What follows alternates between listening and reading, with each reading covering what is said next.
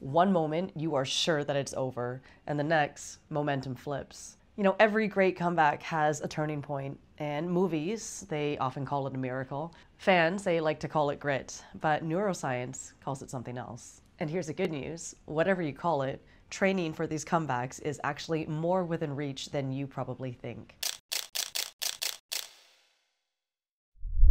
Here's what's happening during these legendary moments. So 1, under high pressure, the prefrontal cortex, that is the brain's decision maker, it gets a hit of dopamine and noradrenaline. And noradrenaline is your focus and alertness chemical.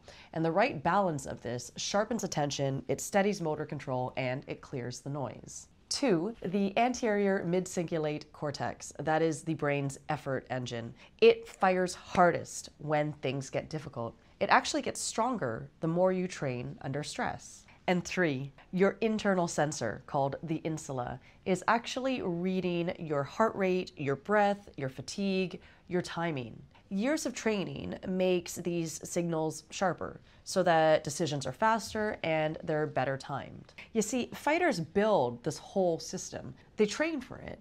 They're doing pressure drills that mimic the stakes of a fight. They're doing decision-making drills when they're already fatigued. They are grinding and conditioning that forces them to keep going when the body is yelling stop. They're even doing breath control exercises to tighten the brain-body link and technical work after fatigue so that precision holds under depletion. Because over the years and after enough training, these parts start wiring together. Focus chemistry, effort circuits, body awareness, they all come in to sync. So that when that moment comes, when the tides can shift, these fighters can stay present, they can stay dangerous, and then they can take it all back.